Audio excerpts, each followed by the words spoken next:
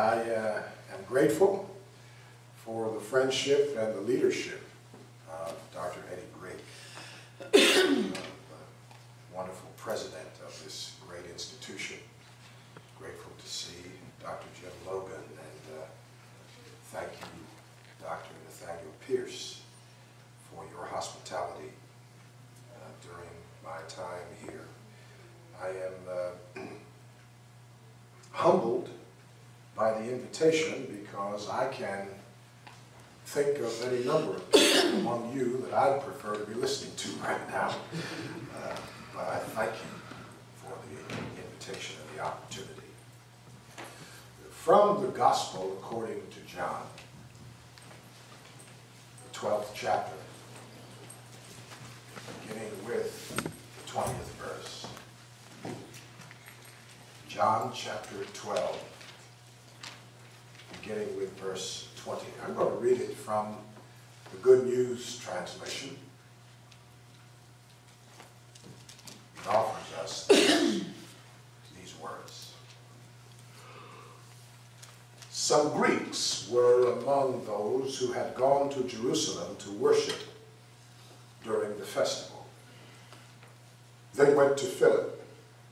He was from Bethsaida in Galilee, and said, "Sir, we want to see Jesus."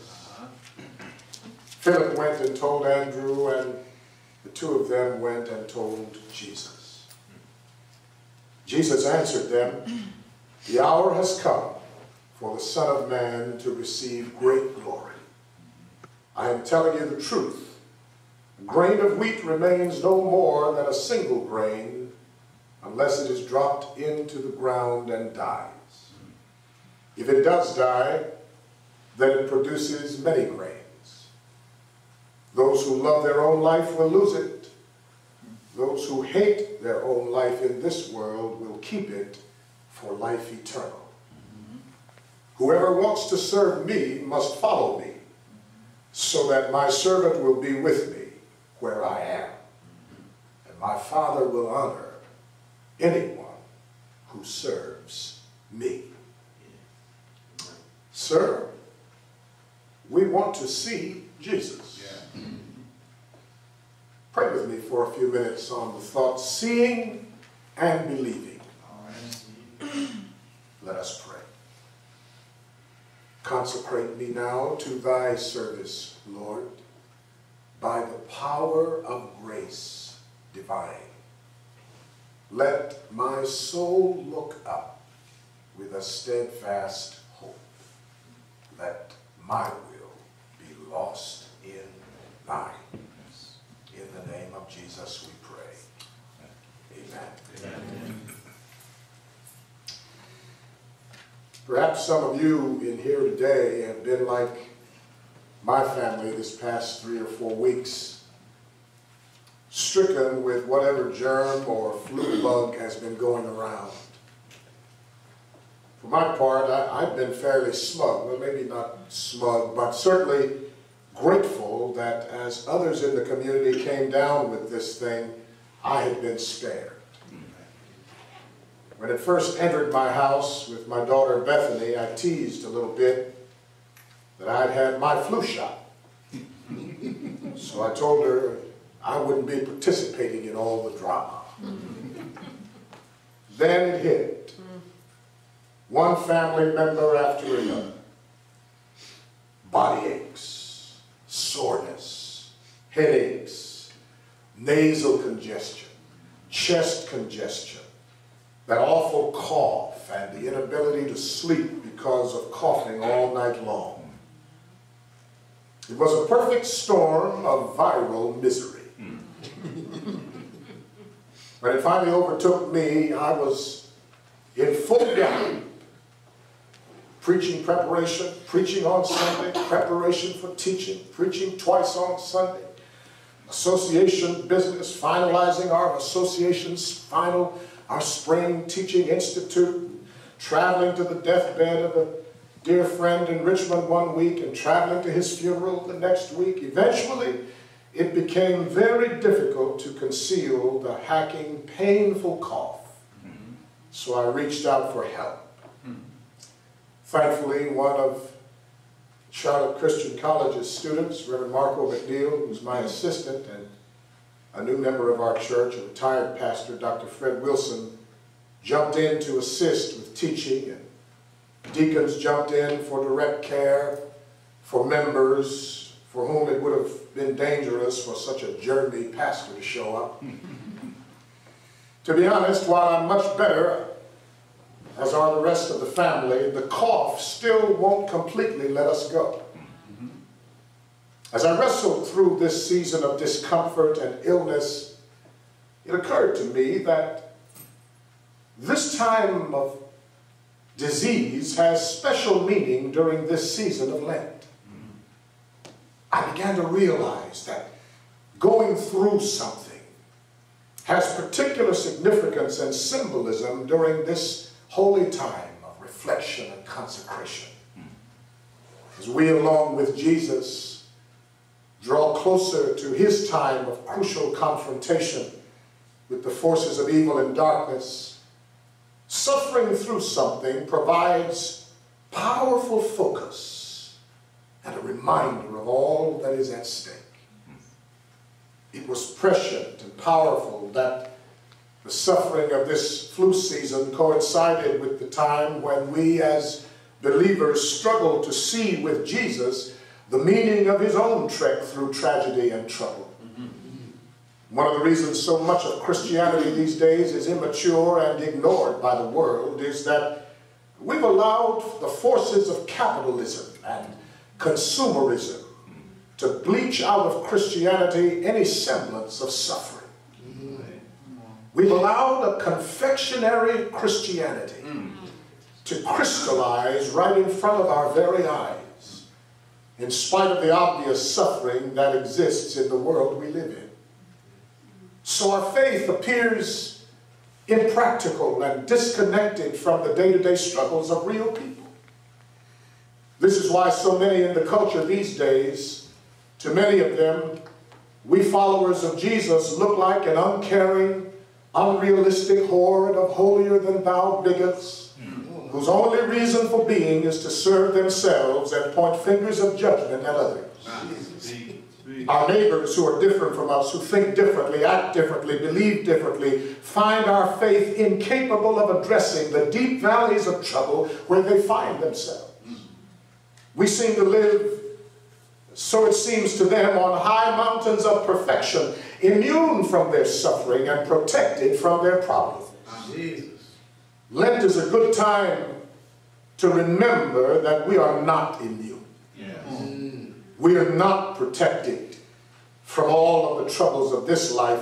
This flu season that rampaged during Lent for me was a wake-up call, ultimately drawing me back in line with the finite realities of human existence. We all suffer. Yes. We all have limits. Yes, to be human is to have limits. Yes.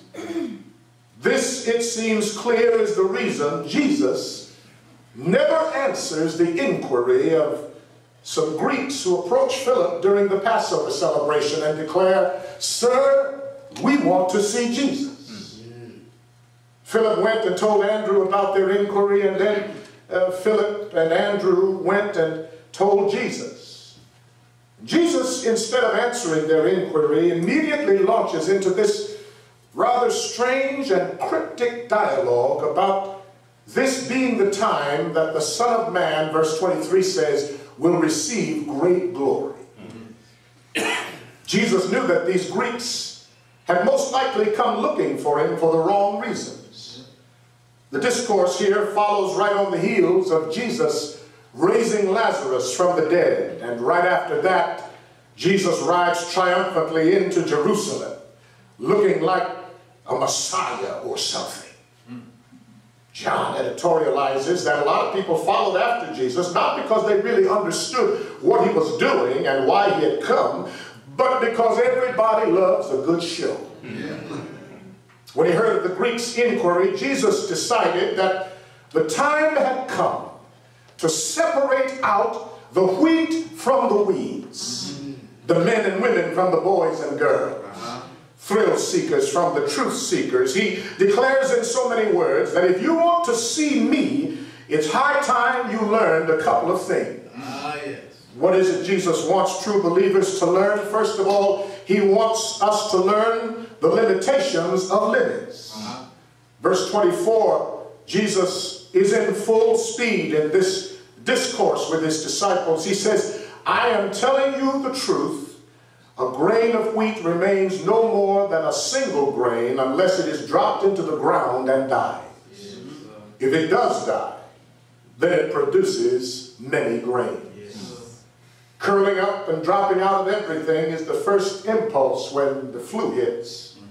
Feeling sorry for yourself and hosting pity parties is a natural inclination, but these words in verse 24 shift the thinking of a thinking person. Jesus makes it clear that the flu is just a sign of human limits. But all human limits have limitations. Yes. They have limitations because human limits can never be so restrictive that they cancel out the Lord's plan to use the limits for a greater good. In career, in academia, in finance, in politics, in every aspect of life that reminds we humans of human limits, it's good to remember that with Jesus, human limits have unnoticed possibilities. The flu was a limit for me, but it was an opportunity for Reverend McNeil to stand tall and teach. The flu was a limit for me, but it was an opportunity for Dr. Fred Wilson to take his place in his new church family. The limits of our human experience have limitations. Yes, sir. They may be limits for us, but they are launch pads of opportunity for God. Yes. William Still of Philadelphia, son of an escaped slave, self-educated, helped thousands of runaway slaves get to Canada and be reunited with their families. He worked extensively with a Quaker named Thomas Garrett of Delaware, another unsung hero who was thrown in jail and lost all of his money because of helping slaves to escape. Hardships, surely, but God used the hardships to set the captives free. The Tuskegee Airmen, young black men who overcame prejudice and bigotry to become a top-notch group of pilots in World War II. It wasn't the battles that made the difference, it was the overcoming that was symbolized by these young men's determination.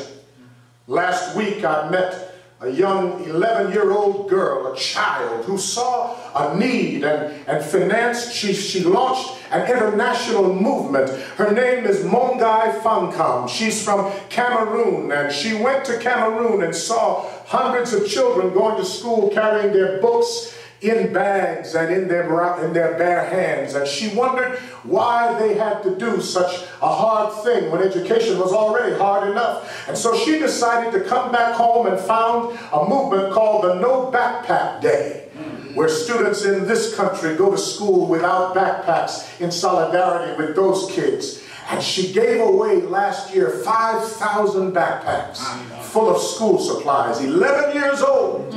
This year she set her goal for 10,000 backpacks. Jesus is teaching his disciples not to fear the apparent limits of human suffering. God has placed some limitations on our limits. I've come to say to the theologues and to the staff and faculty here at Charlotte Christian College, don't allow the limitations apparent in your life to limit the possibilities of God in your ministry. Yes. Your limitations, your limits can never stop you from doing what God wants if you just realize that your limits have limitations. Yes, sir. They can never take us to a place where God can't reach us. They can never obscure our vision enough that God can't teach us.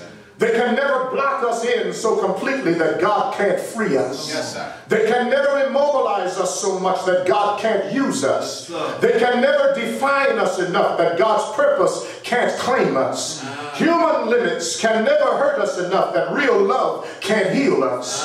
Human limits can never take from us so much that God can't restore us. Human limits can never oppress us so much that God can't set us free. Jesus wants his disciples to understand that human limits themselves have limitations. And if, like the Greeks, you want to see Jesus, we must understand and learn that truth. Learn the limitations of limits. Jesus also wants his disciples to learn the power of priorities.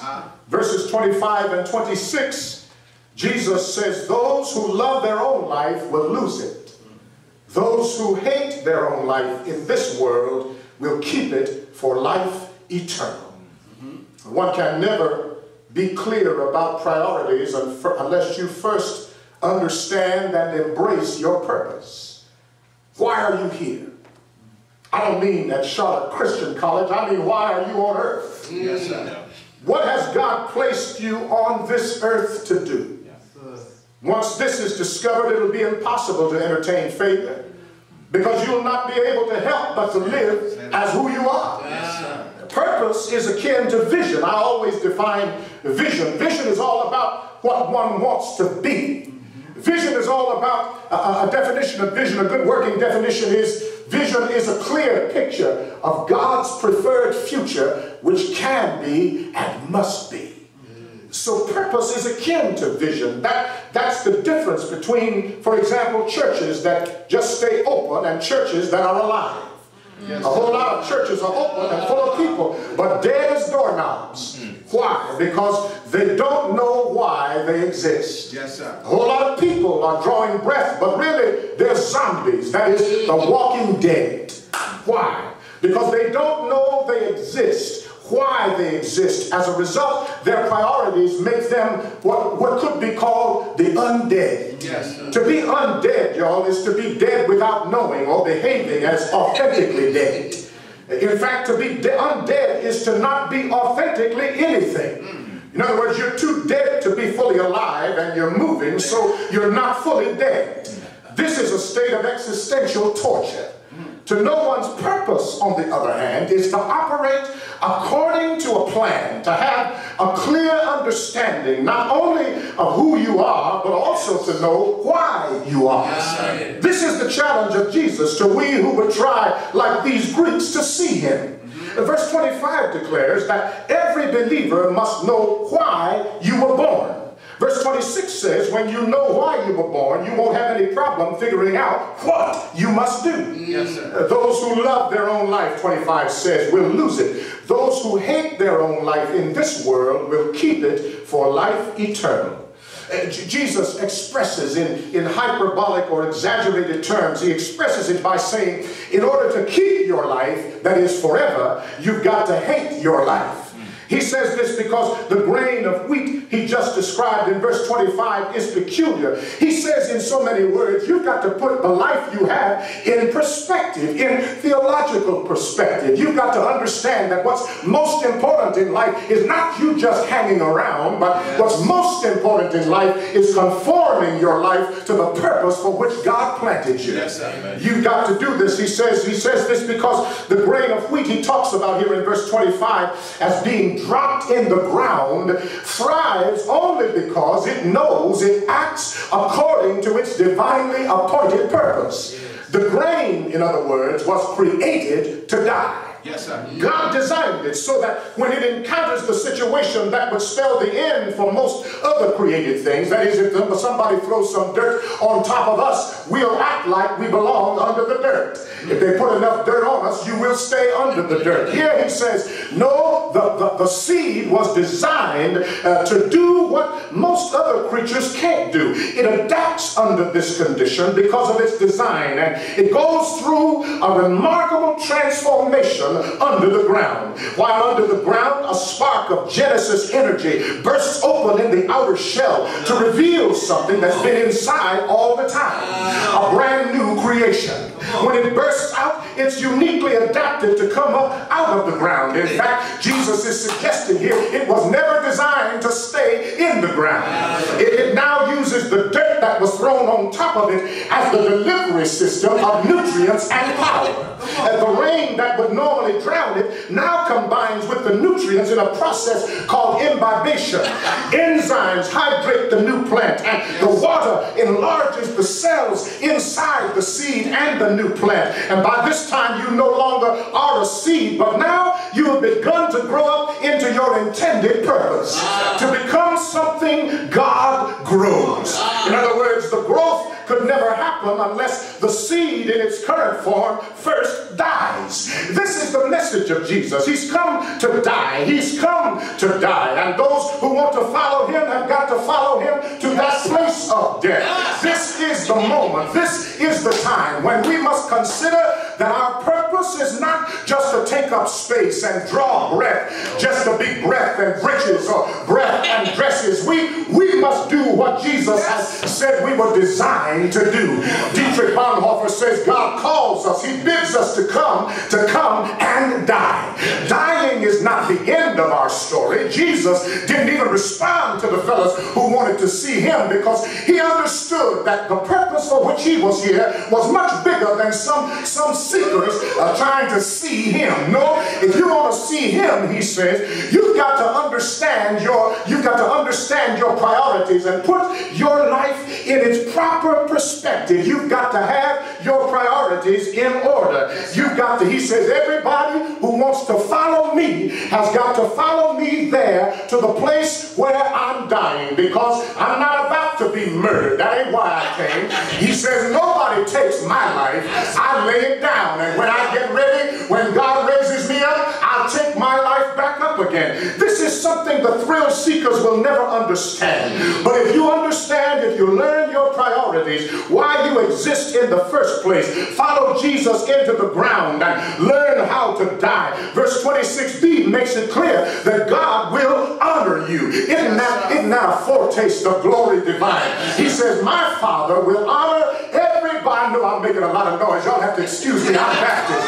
My Father will honor everybody who follows me. In other words, you follow me to the place of death, and just like I won't stay dead, one day you'll get up too. If you follow me to the place of death, one day your limits will have limitations. You'll understand that greater is he who is in you than he who is in the world. That this God we serve has not called you to be the tail. He's called you to be the head. That this God we serve has not called you to be a statistic. Has not called you to lay under the dirt that life throws on you. No, when the dirt comes, just launch into your purpose. Let God germinate you, and then understand, learn your priorities, and know that even if they slay me, it's all right. Somebody said in the old book, if I perish, let me perish. I'm going on to do what God called me to do. The fact of the matter is, once you learn your priorities, resurrection is in your future. Resurrection is your destiny. Eternal life, in fact, not everlasting life, eternal life. In John 17:3, Jesus says, this is life eternal, that is to know you and to know Christ whom you sent. Eternal life in relationship with God, that's your destiny. That's your future. Oh yes, there will be some risings and fallings. There will be some recalcitrant, godless, entrenched might. There will be some folk dead, plucked up from the root, standing in the way of your ministry. There will be some folk who say you can't do it because you're too young, or you don't have enough education, or because you're a woman. There will be some people who will stop the floodgates of giving, trying to stop God's work in your life. But Jesus says, when you follow me, death can't be your destiny. Y'all don't believe me. I think I saw him die that day on Calvary. Can I go back old school, back to Pierce, and just tell my story? That is, on one Friday they killed him. Vultures circling overhead, looking through their path in the monotonous air, and he died until death died. He went down into the grave and preached a revival meeting in hell, and he preached until Abraham got off the mourner's bench. He preached until Isaiah got saved and understood the eternal significance of his word. They that wait upon the Lord shall renew their strength. They shall mount up with wings like eagles, run and not get weary, walk and not faint. And early Sunday morning, he kicked the bat out of the tomb and declared, all power is in my hand. hands. And I want you to know today, greater is he who is in you than he who is in the world. And just like Jesus got up, his message is those who follow me Yes, sir. will go where I am. Yes, sir. And where is he? He's not in the grave. He's not in the ground. No, sir. You will follow him Yes, sir. to death and to life Yes, sir. evermore. Amen. May God bless you. May heaven smile upon you. And may you understand and learn who you are in Christ more than all you learn in books. Yes, sir. God bless you. Amen.